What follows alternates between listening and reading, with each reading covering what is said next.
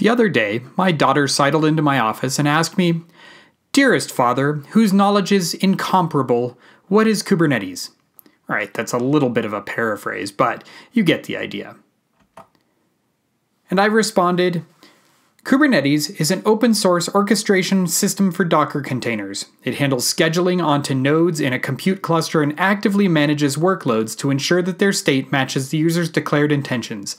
Using the concepts of labels and pods, it groups the containers which make up an application into logical units for easy management and discovery."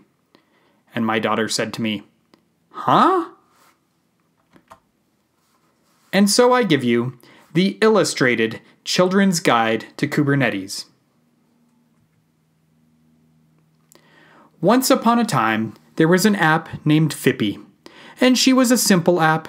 She was written in PHP and had just one page. She lived on a hosting provider, and she shared her environment with scary other apps that she didn't know and didn't care to associate with. She wished she had her own environment, just her and a web server she could call home. An app has an environment that it relies upon to run. For a PHP app, that environment might include a web server, a readable file system, and the PHP engine itself. One day, a kindly whale came along. He suggested that little Phippy might be happier living in a container. And so the app moved, and the container was nice, but it was a little bit like having a fancy living room floating in the middle of the ocean. A container provides an isolated context in which an app, together with its environment, can run. But those isolated containers often need to be managed and connected to the external world. Shared file systems, networking, scheduling, load balancing, and distribution are all challenges. The whale shrugged his shoulders. "Sorry, kid," he said, and disappeared beneath the ocean's surface. But before Phippy could even begin to despair, a captain appeared on the horizon piloting a gigantic ship. The ship was made of dozens of rafts all lashed together, but from the outside, it looked like one giant boat. "Hello there, friend PHP app. My name is Captain Kube," said the wise old captain. Kubernetes is the Greek word for a ship's captain. We get the words cybernetic and gubernatorial from it. Led by Google, the Kubernetes project focuses on building a robust platform for running thousands of containers in production. "I'm Phippy," said the little app. "Nice to make your acquaintance," said the captain as he slapped a name tag on her. Kubernetes uses labels as name tags to identify things, and it can query based on these labels.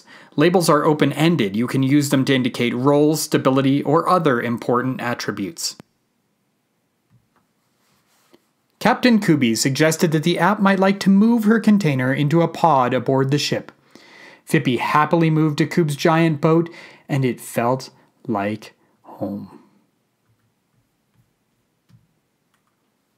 In Kubernetes, a pod represents a runnable unit of work. Usually, you will run a single container inside of a pod, but for cases where a few containers are tightly coupled, you may opt to run more than one container inside of the same pod.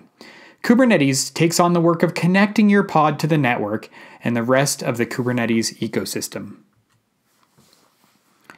Phippy had some unusual interests. She was really into genetics and sheep.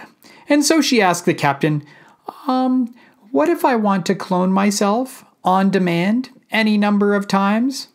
"Well, that's easy," said the captain, and he introduced her to the replication controllers. Replication controllers provide a method for managing an arbitrary number of pods.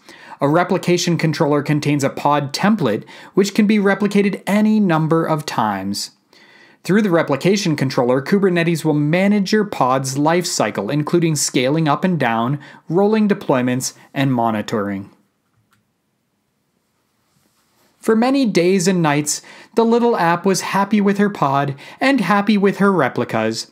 But only having yourself for company is not all it's cracked up to be, even if it is N copies of yourself. Captain Kube smiled benevolently. I have just the thing, he said. No sooner had he spoken than a tunnel opened between Phippy's replication controller and the rest of the ship. With a hearty laugh, Captain Kube said, even when your clones come and go, this tunnel will stay here so you can discover other pods and they can discover you. A service tells the rest of Kubernetes' environment, including other pods and replication controllers, what services your application provides.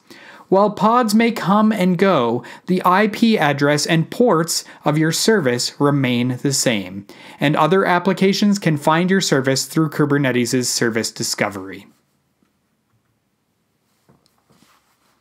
Thanks to the services, Phippy began to explore the rest of the ship. It wasn't long before Phippy met Goldie, and they became the best of friends. One day, Goldie did something extraordinary. She gave Phippy a present. Phippy took one look, and the saddest of sad tears escaped her eyes. "Why are you so sad?" asked Goldie. "Oh, I love the present, but I have nowhere to put it," sniffled Phippy. But Goldie knew what to do. Why not put it in a volume? A volume represents a location where containers can access and store information. For the application, the volume appears as part of the local file system. But volumes may be backed by local storage, Ceph, Gluster, Elastic Block Storage, and a number of other storage backends. Phippy loved life aboard Captain Kube's ship, and she enjoyed the company of her new friends. Every replicated pod of Goldie was equally delightful. But as she thought back to her days on the scary hosted provider, she began to wonder if perhaps she could also have a little privacy. "Sounds like what you need," said Captain Kube, "is a namespace." A namespace functions as a grouping mechanism inside of Kubernetes.